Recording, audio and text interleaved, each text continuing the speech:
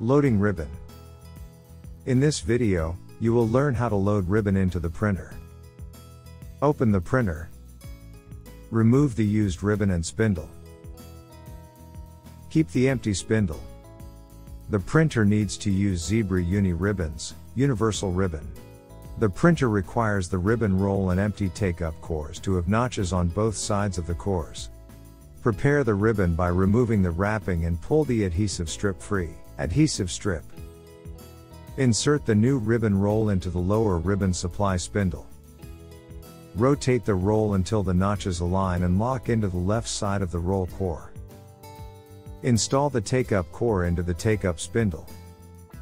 Rotate the roll until the notches align and lock into the left side of the roll core. Pull the ribbon leader up and attach it with the adhesive strip on the leader to the empty ribbon core on the take-up spindle.